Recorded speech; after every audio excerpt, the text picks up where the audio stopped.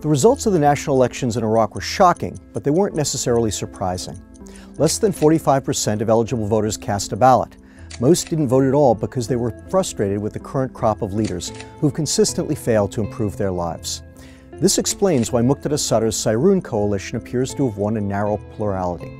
Sadr has cultivated his status as an arch-Iraqi nationalist and the champion of average Iraqis. Even still, Sadr didn't win by much, so his ability to determine the governing coalition, let alone dictate and dominate it, is going to be very limited. Prime Minister al-Abadi could easily retain power as a compromise candidate, or the Iranians might squeeze the various Shia parties until they agree to Tehran's preferred candidate, as they eventually did back in 2010. But for my money, the most important question is not who becomes prime minister right now, it's what happens when the government fails to deliver better governance.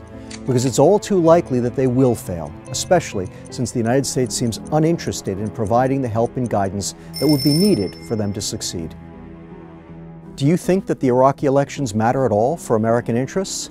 Let us know in your comments. Also let us know what other topics you'd like our scholars to cover in 60 seconds, and be sure to like and subscribe for more research and videos from AEI.